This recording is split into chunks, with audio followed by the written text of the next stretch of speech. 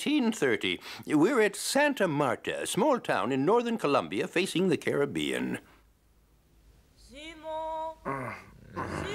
40 years earlier in Caracas. Oh, in the name of goodness, where's my carriage? I'm late. The city is under Spanish rule. At last.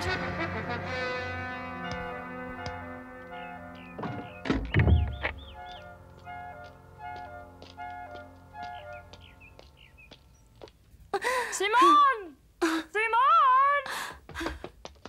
Hippolyta, why doesn't my mother love me? Don't cry, little one. Your mother loves you. 6 years later, you have to awaken consciousness and understanding, my boy. Unfortunately, our society is corrupt and not fit for men. Yet, even in the days of Pericles, the ancient Greeks said man is the measure of all things.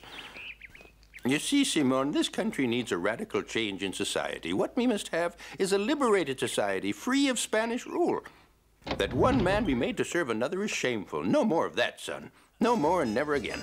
Hoy, hoy, mi amor, a besar tus labios quisiera.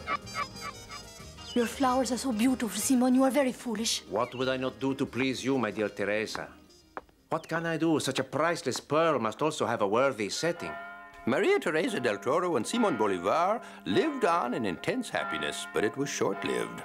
Carried off by a terrible fever, she was to remain forever Simon's only great love. 1804. Now we're in Paris. Why don't we play the game of lookalikes, my friends? And I suggest we start with Monsieur Beauharnais. Tell us which animal Simon brings to mind. He's a strange bird. Every time I see him, I can't help thinking of a sparrow. Exactly that, a sparrow. Perfect. An inspiration. Ha! A pecking bird. That is an insult, monsieur. I won't allow it. You will hear from my seconds. Oh, my goodness, Simon, really, you can be short-tempered, all right. I love it when you are like this, swift as lightning. But you are quite wrong. I assure you, you misunderstand. Here, we are all very fond of you, Simon.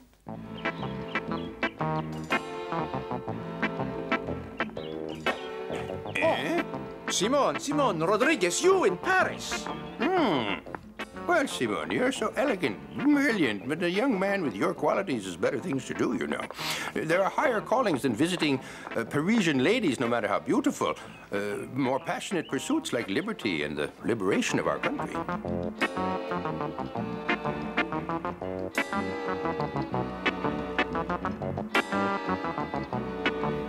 How I did admire Bonaparte, the genius of liberty. Now emperor he is, truly the height of hypocrisy.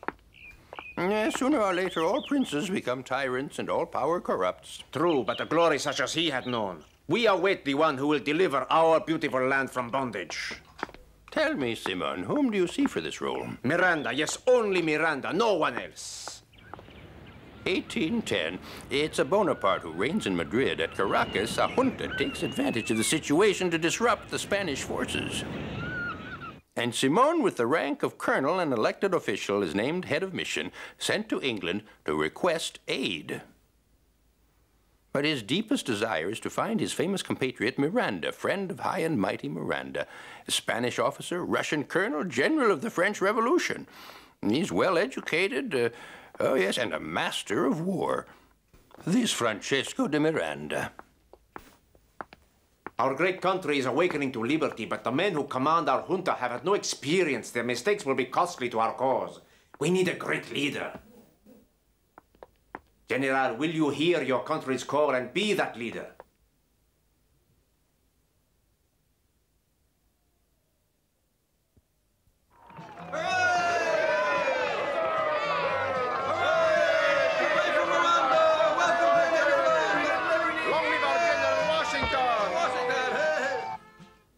But disappointments were not long in coming. The country is divided, ideas of joining together and tolerance still have a long way to go. Yet all the same, in July 1811... The Congress declares unanimously the Republic of Venezuela free and independent. The Spanish troops are everywhere in the country and on the offensive, and the people must defend themselves. Is it an army such as this that a general of my stature must lead into battle? Disappointed in his troops, bitter, General Miranda will fight badly and in the end will ask the Spanish General Monteverde for an armistice, which turns into capitulation in time.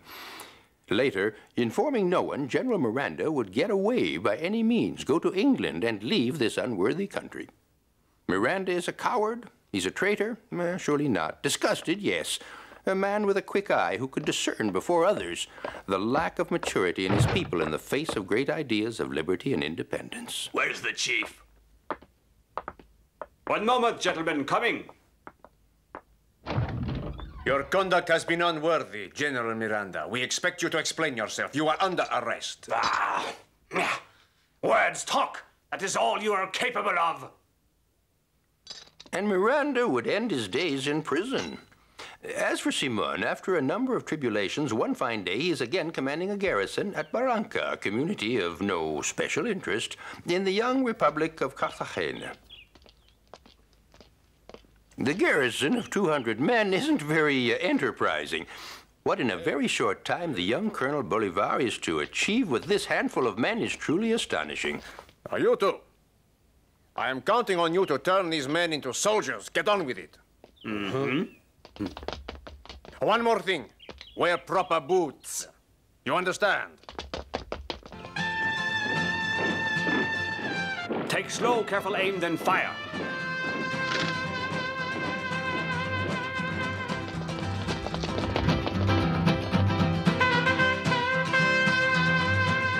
Fix bayonets, then forward.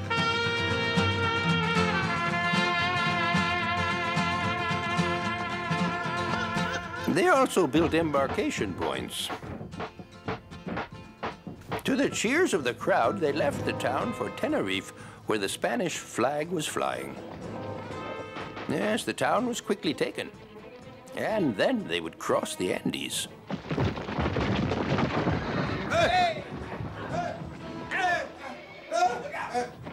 This is the city of Cuenca, which in turn is going to be taken.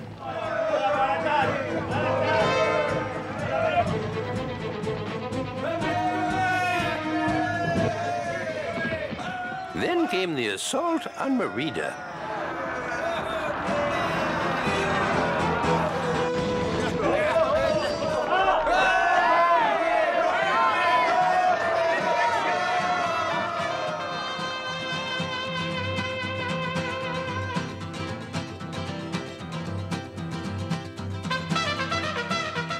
The victorious advance continued.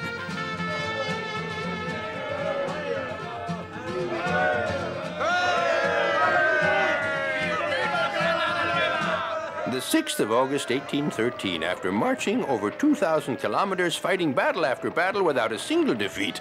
After this admirable campaign, here is Bolivar with his men in Caracas.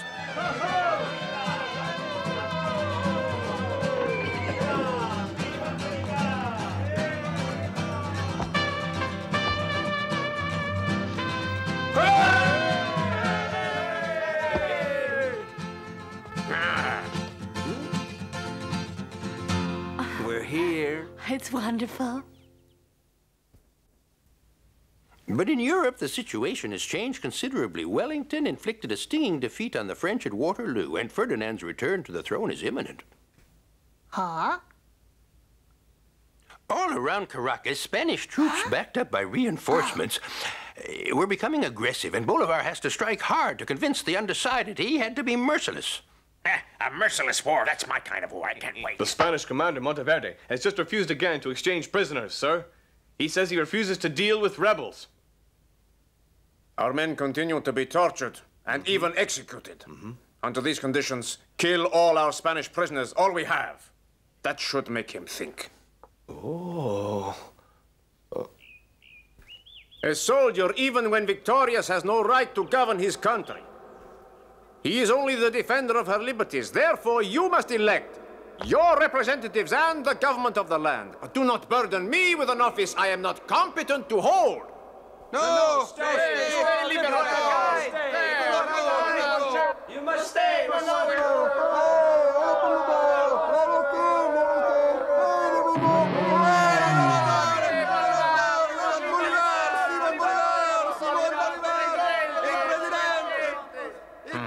Since the people insist, I can only bow to their will.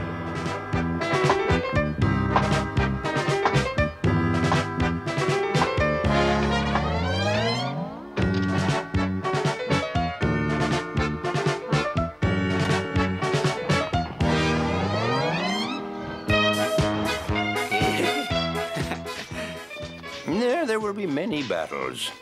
Among them, Aurora will remain famous.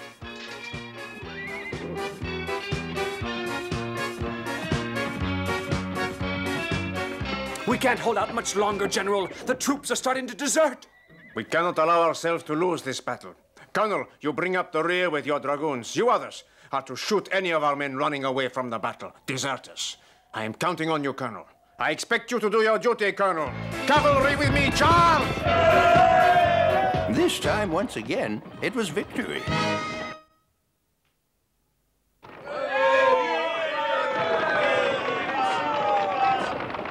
But Bolivar's problems are far from over. Because allied with the Spanish now is the frightening, bloodthirsty Boves, chief of the Llaneros, horsemen of the plains, Indians and Creoles, whose frustrations and misery he knew how to play on. We fight all the whites. Kill them all, the Indian persecutors. This land is ours. Yes, let's massacre all of them, down to the very last one.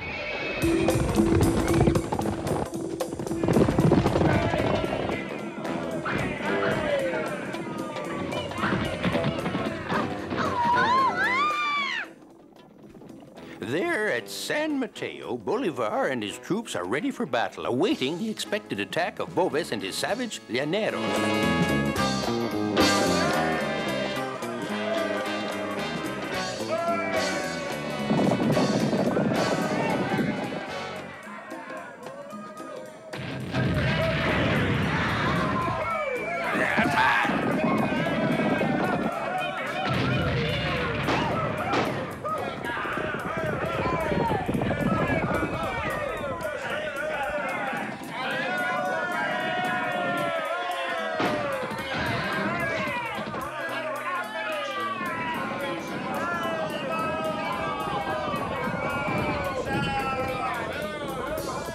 Wait. Hola, chico. Venga.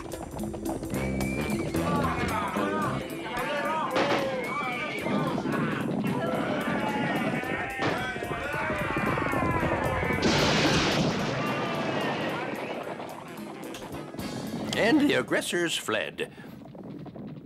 But the heroic victory at San Mateo will be short-lived. And 3 months later, facing the same Boves at Puerta, it will be a disaster. And once again, all is lost. Haiti, 1816. In the name of all Republican Venezuelans, I wish to thank you most warmly and sincerely for all that you have done, all the assistance given to our great cause, President Petion. But insofar as you seek to abolish slavery in our country, it is quite fitting and proper that I help you in any way possible, General Bolivar. Thanks to President Petion's help, Simon Bolivar is able to carry on the fighting.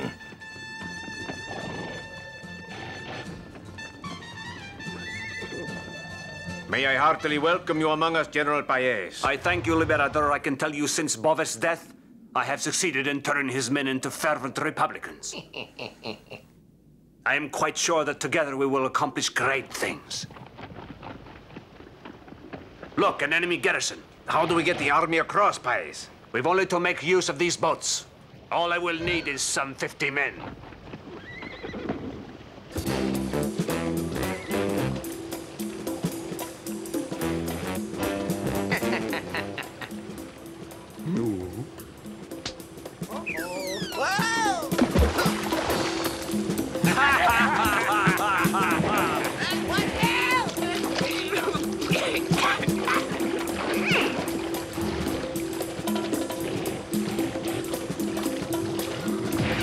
We're under attack! It's Paez, the Llaneros!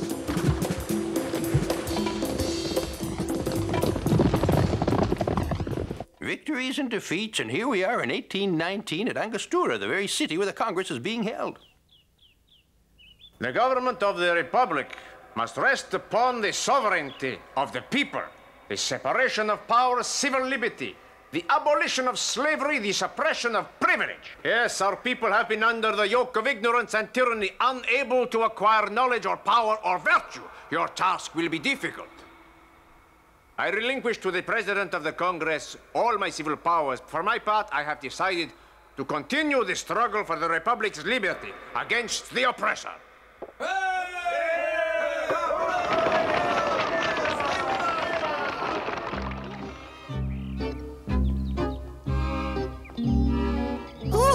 terrible heat this is. I'm roasting. Ah, at last some rain. This'll cool things off a bit. At last.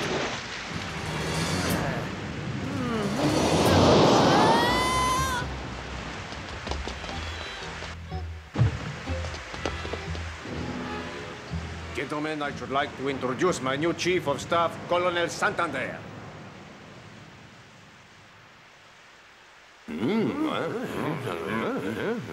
General Murillo is entrenched here with the Spanish. Now, during the rainy season, nobody ever attacks, never. And this is precisely what we'll do at Tunja. This will open the way to Bogota. It's hundreds of kilometers. Here at Tame, Santander will arrange a halting place. You Paez will go along the River Apure and attack the enemy from the north. And we, gentlemen, we will attack here, where it's least expected, this way, across the Andes. He's gone crazy, our leader. We're going to cross the Andes. Count on us, General. We'll follow you anywhere. That's right.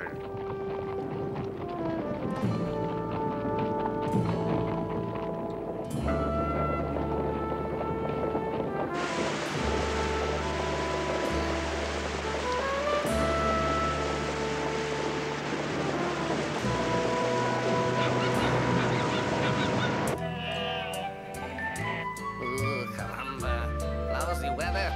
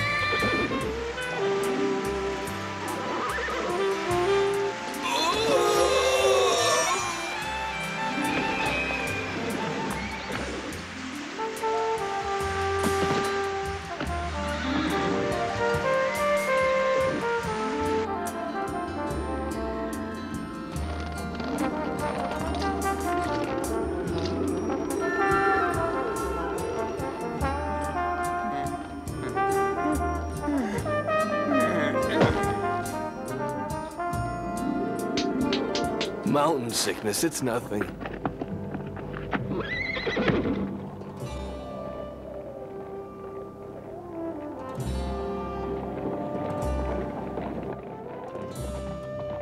At Tame, Colonel Santander, true to his word, is waiting at the appointed spot. Hey!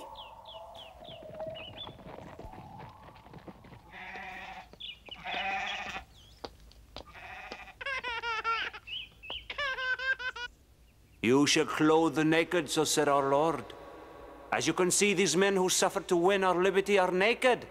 And so, my brothers, you must clothe them now, right now.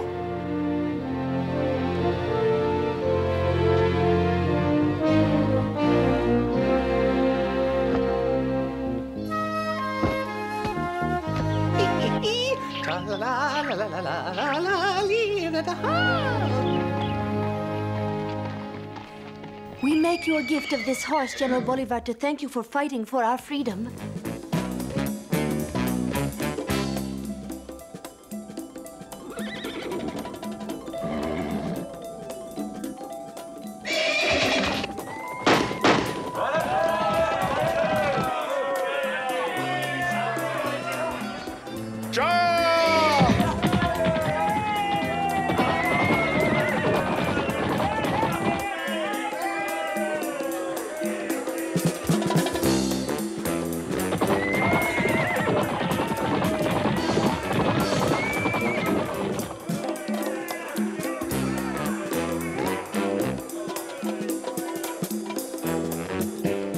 Rondon, it is for you to win this battle. We are counting on you. Yeah!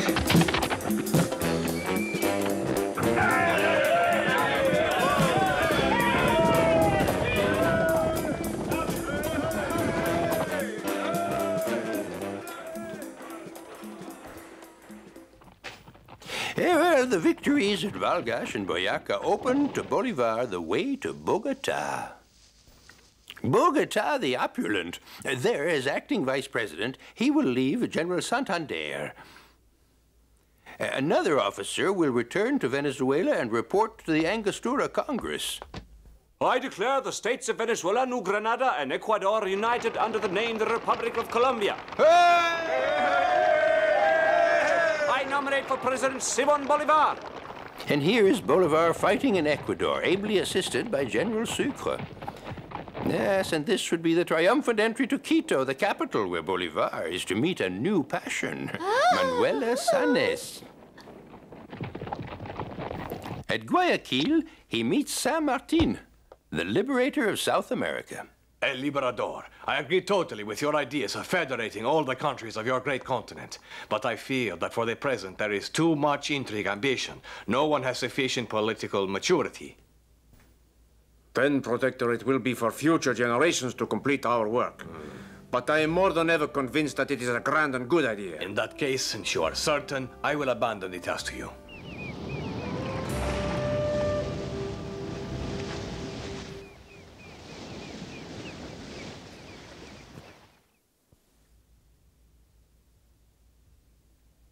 From Guayaquil, Bolivar moves toward Lima in Peru. Victories in Junin and especially Ayacucho, which Sucre had masterminded, brought the Spanish domination to an end, and this was soon to be replaced by Bolivar's rule.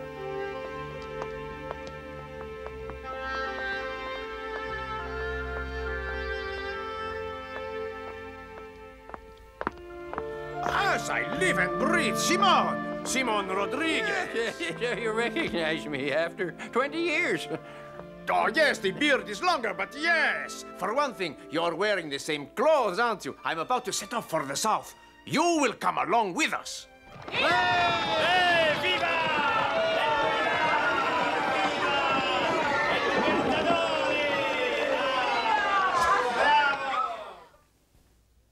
I am called to Lima. You two friends, you will help me to build this Bolivia we have just founded. You, Field Marshal Sucre, will be the first president. As for you, my friend Simon, you'll be Minister of Public Education. I suggest that our schools be co-educational. The sexes are equal. And in this way, you young ladies will be able to prove to the boys that you're worth just as much as they are. Presidente, who is this visionary whom the Liberador has given us to educate all our children? They're behind the times jackasses. They are living in a past century. Very well, since that is how they want it, you can get along without me. I'm leaving. But with the impetus of the ambitious Vice President Santander, Simon's fortunes changed. The Congress at Bogota would relieve him of his command over the forces. And everywhere throughout the country, there's vaulting ambition. I will be the future president. Me. Very soon I shall be the new president, yes. It will be me. No, I am the one. I'll be the president. Dissension rages in Bogota, and once again the Congress has to call on the man for all seasons. Simon, my brother. Simon, my friend, welcome to you. I am so very glad to see you again.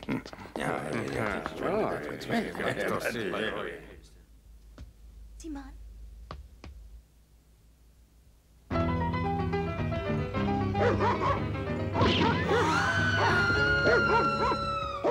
Wake up, Simon, wake up!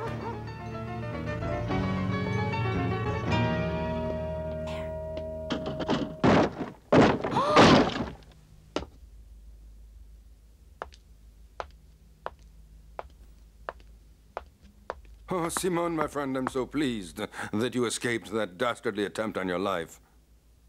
The traitor who organized this plot, General Santander, is condemned to death. No, not a death sentence for a man who fought courageously for his country.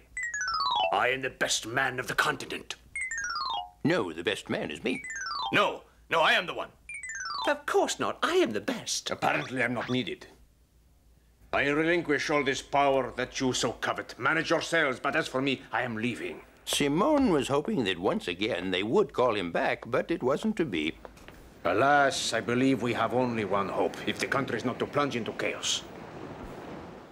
My son, my brother, Sucre. Liberador, Liberador, Liberador! Marshal Sucre has just been assassinated. Who would serve a revolution is plowing the sea. Sucre, my son, revolution, plowing the sea.